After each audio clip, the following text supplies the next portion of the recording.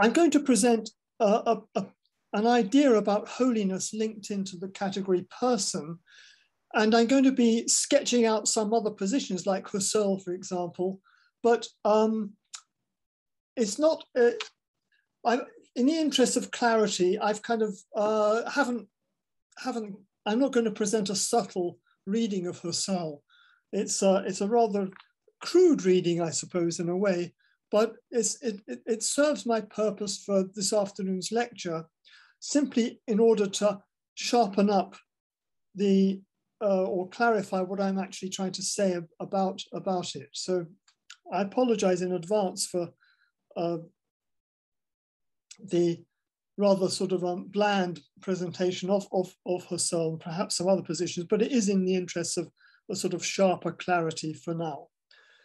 So behind my talk is an understanding of holiness that I can't develop here, but it's a project on the phenomenology of holiness that understands holiness as a proclivity of persons towards verticality. And that interesting discussion we had earlier about verticality and openness, that's most interesting, that I need to think about and develop in my own mind. This is part of a larger project on holiness that asked two questions. So my project asked two questions: of whom is there holiness? Of whom is holiness such an orientation towards verticality? And secondly, of what is holiness an appearance? Of what is holiness an appearance? So I structure my project around those two questions.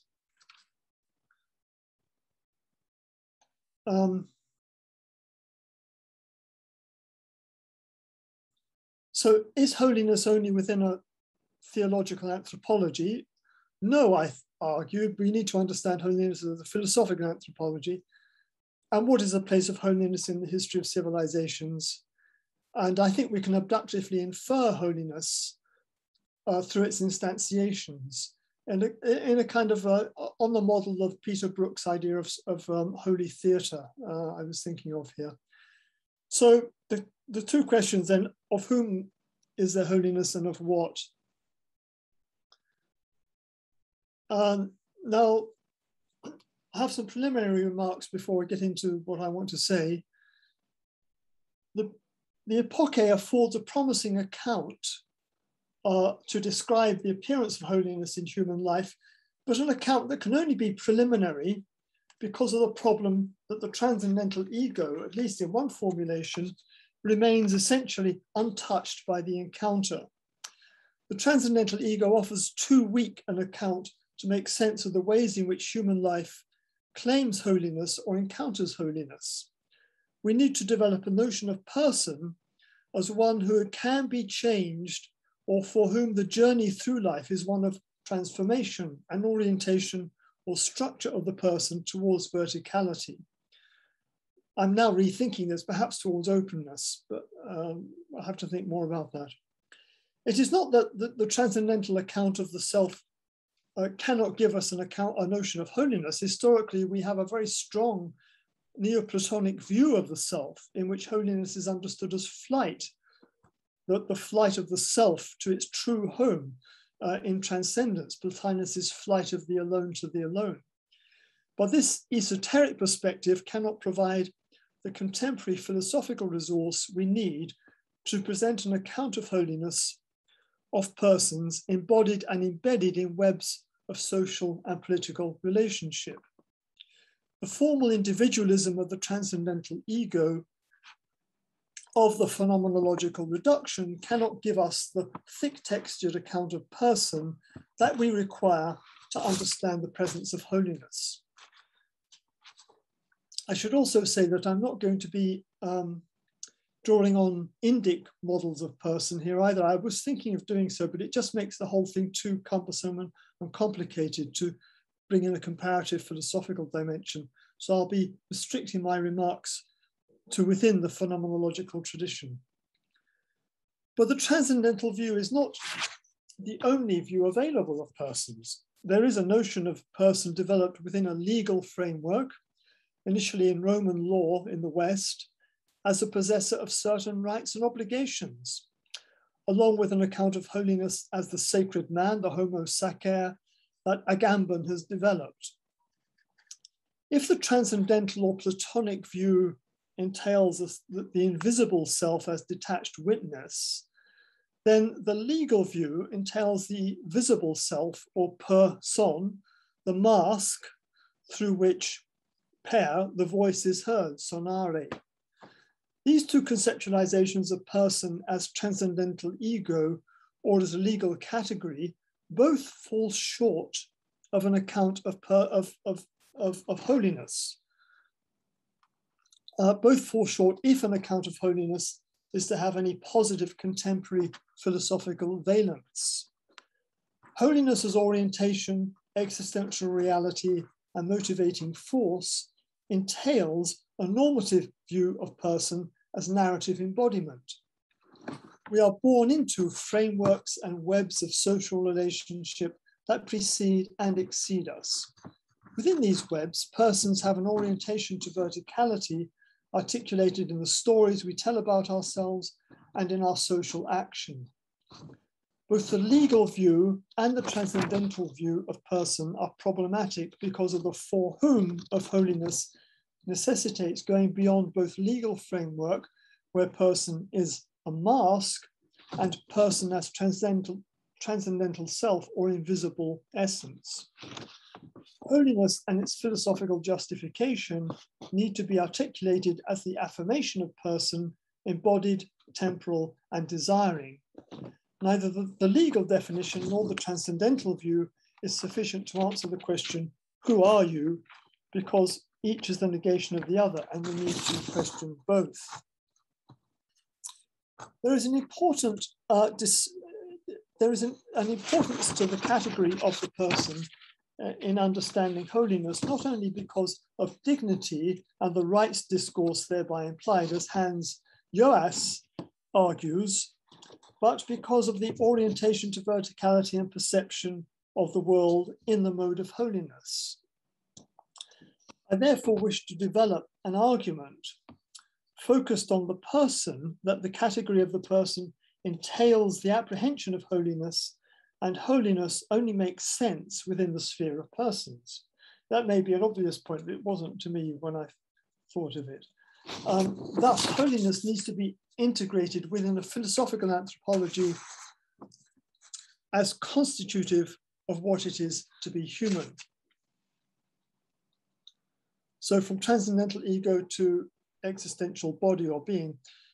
While we take four of the epoché from Husserl in the first instance as a way of circumventing the problematic questions of existence or non-existence that have stymied thought, we need to raise questions about the transcendental ego. The transcendental ego is not a person, but the pure subjectivity of witnessing the flow of experience. On the Husserlian view, each of us is a transcendental ego, but this is not what is entailed by the category person, nor is it the same as the individual, a point that Emmanuel Housset makes.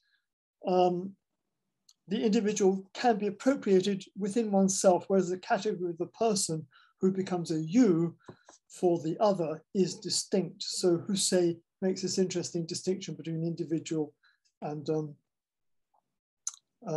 person. The individual of the transcendental subject of transcendental phenomenology is purely formal, not the flesh and blood, to return to Emmanuel Faulk's opening remarks, not the flesh and blood person that desires, has intentions, and is embedded within a web of relationships. For Husserl, the transcendental ego remains an isolated subject. While he acknowledges that the subject is embedded within the life world, Husserl is not a pure Platonist. This embeddedness does not mean a direct engagement with world, but rather a process of inference whereby I, as the meditating transcendental ego, infer the transcendental ego of the other over there, da drüben, over there. This is all from Cartesian Meditations. This is the only Husserl that I've used for this. All this is done with the suspending the natural attitude and the adoption of phenomenological science.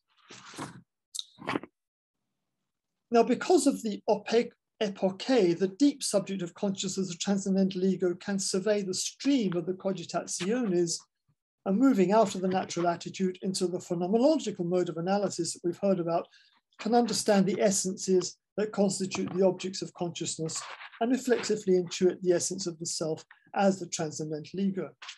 Now, on this view, holiness is theoretically a cogitatum, an intellectual object, namely the idea or intuition of perfectibility, or even of God as the intentional object for Husserl. To get some leverage on the category of holiness, then we need to describe a shift. But to get some leverage on the category, we need to describe a shift from the transcendental ego to existential encounter, from disembodied self to embodied person. Phenomenology in the 20th century has provided 3 accounts or redescriptions of person as other than transcendental ego, or at least within this tradition. Heidegger's Dasein, Merleau-Ponty's embodiment or flesh, developed by Michel Henry and Streets Johnson, and Ricoeur's narrative, positions that have been modified mostly in the Francophone world, with accounts of pre-linguistic experience by Claude Romano, and co-belonging view of person by Husset, and lived embodiment by Falk. Heidegger's Dasein in particular is critical of inadequate concepts of person from Aristotle's rational animal and Christianity's person as imago Dei. I don't have time to describe these positions here, but we'll focus on a view that might be called a perspective of trans-narrative embodiment, in which person is not only as embodied, but whose personal narratives are intertwined with the historical narratives of the ambient society. We're born into place and time, and my story is bound up with the story of us all, with the collective story of the culture in which I happen to be born. So holiness and person. If phenomenology is letting be seen that which shows itself in itself, then what shows itself regarding the person in phenomenological attention is not a monad-like ego, but rather a Dasein, a being in the world. What was a virtue, the suspension of the question of being behind appearances, given in the epoché, is now revealed to be a hindrance to a deeper understanding of the nature of the human. Suspending the question of being does not allow us to get at the true nature of human life, whereas for Heidegger, the analytic of Dasein does, because it begins with what we ourselves are. We ourselves are the entities to be analysed. And the characteristics of such a study, which is ourselves, are not properties as will be attributed to things. But holiness demands a thicker account of human reality, as, to use the metaphorical language, its roots are deep in the very nature of life itself. It's another theme that I can't develop here. But for the moment, we can see with Heidegger the different direction of his thinking that his thinking takes from the cautious detachment of Husserlian phenomenology. Within the Heideggerian framework, we might offer a thesis that holiness is Dasein's comportment towards world in the mode of attention to perfectibility.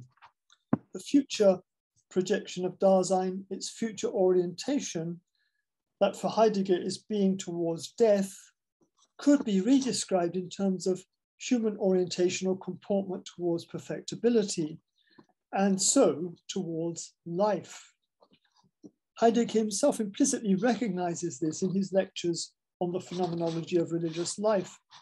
Dasein's authenticity, its Eigentlichkeit, is being towards death and living in the awareness of its negation as death. This is not a pessimistic view for Heidegger, but a realism that ensures the authenticity of Dasein, as we saw in our reading group last year. But while this grim telos delivers a view of Dasein as being in the world in an authentic mode, we should not be dazzled by the power of this idea, as other configurations of Dasein are possible. One important counter-move is Claude Romano's emphasis not on death, but on birth as determinant of being human. What characterizes life is the event, which simply is without being a property or ontic attribute, such as lightning, rain, the train arriving at the station, or the apple falling. The human subject is thus the advenant to anglicize the neologism coined by Romano, advenant, I imagine he would say, to whom events occur and for whom life is an adventure from birth. Quote, advenant is a term of selfhood itself in its advening, the event that is always on the way to my own advent to myself, from the events that happen to me and through which I become, end quote. The human being is a condition of becoming through being open to what happened, to events that have gone by us. And so the human adventure is openness to temporality, in which what is characteristic is not a terminus a quo, but a terminus ad quem, from which. Of all events, the event of birth marks our entry into the world and constrains the events that comprise my life, a life that depends upon the event of birth. And I have a quote from Romano in the handout, but I don't think I'll read out here. So translating that Romano into the kind of language I wish to develop, we might want to say that this indicates that what Romano calls the adventure that is a life, my life, is constrained by the originary event of my birth that allows me to become myself. And only birth confers this upon me. What Romano calls anonymity of birth therefore falls outside of the authentic or inauthentic distinction that marks Dasein as the point of origin, from which all possibilities of a life emerge. The person's becoming, the formation of selfhood, is defined by the event of birth that is prior to the formation of selfhood. And this selfhood that is allowed by the event of birth is the human reality and capacity for change. Quote, the power to refashion myself differently, starting from the events that punctuate my adventure, end quote. So the narrative of a life is constrained by the event of birth from which unfolds all possibilities and trajectories of that life. Thus, we have two poles given the phenomenological precedents, birth by Romano and death by Heidegger. The person is a being from birth in the one case and a being towards death in the other. This framing of a person's life, being born and dying, is a minimal structure within which each of us lives. It is the condition of being in the world, without which no account of the human can be articulated. Both birth and death as framing events, if death can be so named, are indices of meaning that give semantic density of a life, even prior to its linguistic encoding and socialization. These two poles are universal, as both demanding meaning in that their presence raises existential questions for Dasein, and resisting of meaning in that in themselves they reveal nothing other than themselves. As pure event, birth or death are not self-revealing, and their meaning can only be approached indirectly to the degree that they are brought into the realm of human intentionality, of human language and bodily comportment or habitus. Meaning generated by these events is always culturally mediated, embodied in ways of life that shapes the basic human responses to them. The joy of birth and the grief of bereavement are immediate human responses to these events that are always culturally mediated. There's no pure birth or pure death outside of cultural expectation and in framing, even while the existential reality of such events is in some ways stands askance of cultural forms in their immediacy. Human persons bear witness to birth and death certainly as event, as a there is, but bring these events into the realm of meaning. Holiness is a realm of meaning then into which the events of birth and death are drawn. Cultural mediation of these events, especially the event of death, is a feature that has marked Homo sapiens from the earliest traceable record to contemporary literary productions. And whenever we write, this is one of Kevin's points. Whenever we write, we're bringing into our awareness of death, really. So, but knowledge of the cultural forms, or an inventory of the ways in which cultures must mediate bereavement, should not belie the existential reality of birth and death for human persons and communities, and they're coming to terms with a reality of the world that transcends selfhood.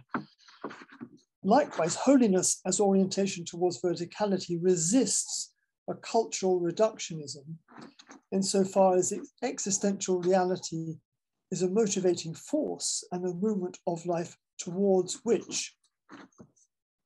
So, for example, the life of the mystic Suran that Patrick Goujon has written about when he was here in 17th century France, while being framed by birth and death like everyone else, is moved by a sense of holiness and directionality to the vertical that controls his life. Experiencing what he regarded as madness out of the depth of sorrow and distress, he developed an orientation to transcendence that we see in his letters, in which the existential import of holiness is heightened as his life's highest meaning. The experience of transcendence came to dominate his life such that Desserteau came to turn the adjective mystical, mystique, into a noun, la mystique. Suran is an example of the way in which cultural affordances that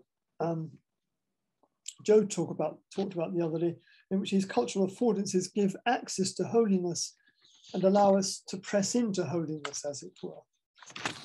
So the human reality of Dasein, framed by birth and death, is primarily an existential reality rooted in the experience of being born and dying. Only within this structure can we make sense of holiness, which itself is a lens through which to make sense of the source from which we arrive and the immediate goal to which we journey. But the existentiality of a life is not without location and is embedded and embodied in world. Dasein is always embodied, which entails communication with other bodies and the life world as the milieu within which it lives. Holiness as orientation and telos is experienced within the body and within a comportment in the present, and projects a future only because of my particularity, and such particularity entails embodiment. My comportment towards world is to be a body in a certain way and a specific kind of subjectivity. Now I want to rush through this a bit. So becoming who you are, Heidegger somewhat mysteriously claims that we are left as a task to ourselves, the task of becoming who we are. And this notion of life as task of becoming means that persons are orientated towards a future and a forward trajectory of life that for Heidegger is fundamentally being towards death as a central structure of human experience. The temporal thrust of persons towards the future, Heidegger's thrownness of Dasein, means that persons care for their situation and are also fearful about it. Care and anxiety are central features of Heidegger's analytic of Dasein, as we saw last year.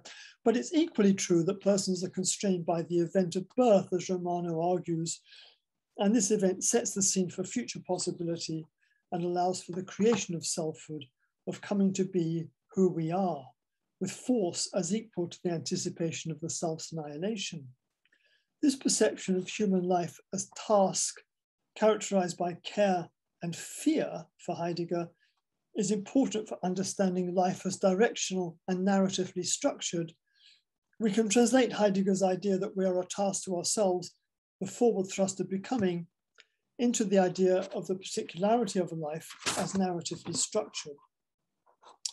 So the person is the story of who she or he was and who she or he is, and as Housset claims, of what she has to be. On this view, becoming a person is not simply the sum of the past, of the good and bad decisions we have made, but is also the desire to be, of, in Housset's terms, of wanting to want oneself.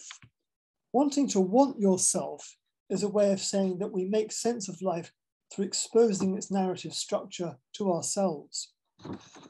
But such a narrative structure of life is intimately linked to the narrative of others, and the totality of narratives forms a complex web of history.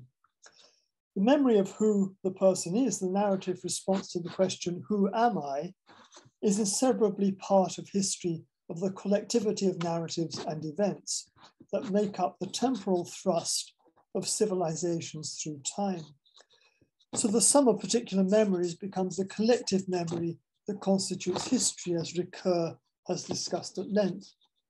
One of the ways, the dominant way until secular modernity, in which individual persons have made sense of their life, is to reflectively understand life in relation to a wider narrative that they perceive as holy, as the collective narrative of a people.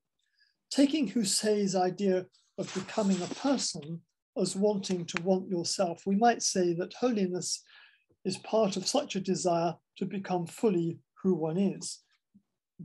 This means that with holiness, we have an orientation towards verticality and a sense of becoming that moves towards the notion of fullness or completion.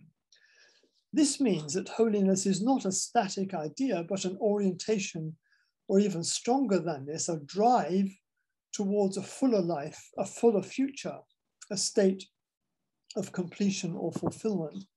Now, this is not a perennial philosophy, because such a view respects the radical difference in conceptions of perfectibility across civilizations. But it is a universalist perspective. It is a universalist view in the sense of recognizing such a human drive and the instigation of cultural forms that articulate models of the goal as process in the process of becoming. The narrative web of human lives is always future orientated, and sometimes or often the narrative drive is impelled by a desire to become complete or full with a sense of life that is believed to be accessing a cosmological structure, an openness to a cosmos, as Oliver was talking about. That individual life is part of a cosmological scheme that itself always eludes complete articulation. So freedom and openness, another couple of minutes and then I'll be finished. Furthermore, the view of a person as necessarily the embodiment of person, or what Housset calls open selfhood of the person, who is time, flesh, and will, end quote, is contrasted with what Housset calls, quote, the closed identity of the mask, open quote, end quote, the closed identity of the mask, the person as purely social, or one might say legal identity. So the concept of holiness I'm arguing for then is therefore one in which holiness is constitutive of person understood as free enactment of a narrative identity that is orientated towards eschatological hope and a verticality, not necessarily as negation of world, but as ordering of world in the light of vertical reality. This is to place the concept of person between the individual transcendental ego on the one hand and the person purely as mask and social role on the other. Here, person as is a human achievement able to enact their sense of becoming within the narratives into which they are born, within which holiness is an orientation towards verticality and eschatological hope, always enacted in the particularity of a life, in the affirmation of person in embodied act. Returning to Housset for a moment, this idea of becoming a person is wanting to want yourself and the possibility of failure in doing that indexes how the fullness or completion of person does not fall into despair, indexes how the fullness or completion of person that does not fall into despair depends upon a human reality in which there is an orientation towards going beyond, towards the formation of selfhood that reaches beyond the failure to be who we are. Becoming holy is part of a process then culturally constrained, which is recognizable, across geographies and histories. So towards verticality, but what sort of narrative accompanies holiness as orientation to verticality? With holiness in relation to a telos of perfectibility, the accompanying narrative of such a view would entail some kind of account of a shift from a reduced or thin conception of life to a full conception of life in that final perfectibility. This account would be distinct from the Gnostic narrative of classical verticality, which is so problematic in the contemporary global context. So here the person is a human achievement able to enact their sense of becoming within the narratives into which they are born, in which holiness is an orientation towards verticality and eschatological hope, always enacted in the particularity of a life in the affirmation of person in embodied act. So then just last paragraph to summarize what I'm trying to say, to bring this discussion to a conclusion. We've argued here that holiness is intimately connected to the category of the person, and that to understand person is to recognize the frame of being born and dying within which meanings established through the cultures in which we find ourselves are holy to the extent that they articulate a journey towards some transcendent telos. I put transcendent in inverted commas, maybe an open telos might be better. This is to recognize the impulse and intentionality towards holiness as part of the structure of what person is, linked to the notions of dignity and selfhood that Hans Joas has articulated, along with a sense of moving towards a goal outside of the self. This is also to understand the self in terms of an opening and realizing selfhood that is not Husserlian or Platonic isolation, but a recognition of temporal situatedness and direction. A secular phenomenology, as philosophical anthropology, has the ability to reveal structures of the human person as having a comportment towards world and trans-narrative embodiment, in which the story of a particular life that is orientated towards verticality also participates in the greater narrative accounts of self. On this view, we press into holiness through the cultural affordances that we find available to us in the histories and the stories of which we are a part. The end. Thank you for listening.